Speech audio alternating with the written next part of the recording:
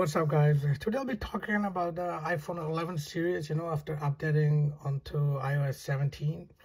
And some people are having issues like flickering and lagging, glitchy screen, battery issues, overheating while charging, stuck in boot loop, and battery percentage stuck, on charging. So I'll explain it in a second what I mean by that. So this is an iPhone 11 and it's stuck on this logo for half an hour and it's not booting up after I updated to iOS 17. So that's number one issue is there. Now I'll show you when I put it on charging this 11 Pro Max. Let me grab the charging cable. So when I put it on charging, as you can see, it's charging at the top. Let me just bring it closer. So it's charging right now. Now I'm going to remove the cable. Okay, here.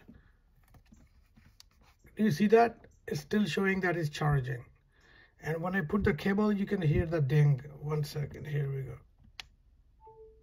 You hear the ding? Let me remove it again. So it's another glitch on iPhone 11 series. As you can see, it's 11 Pro Max. And if you say the screen is frozen, no.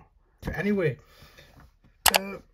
this is one of the biggest issue. If you remember this, in the beginning, the 11 series was not showing the battery percentage. I don't have any problem with that, but now it's giving issue with the charging thing. Like once you remove the cable, even though it's not attached to any wireless charging or anything because I'm holding it in my hand. So I thought I should discuss if anybody else having any issues with the battery percentage or overheating or stuck in boot loop like this guy right here. So let me know in the comment if you guys are having any issues, and if not, if it's working fine for you, please let me know. So just to let you know, to get out of this thing, once it's showing that it's charging, I'll show you how can you get out of this thing, right? So that is showing it's charging and I remove the cable and it's green. So in order to get rid of it, what I had to do I had to give it a hard reset. So when I do hard reset, basically before even boots up, it shows that the power has been removed.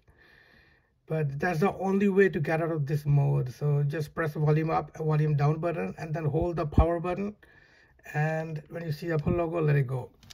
So I hope it helps, and I'll be testing on the other devices as well, iOS 17, and I'll be making more videos. And if you want to get more informative videos, please subscribe the channel, and see you in next video.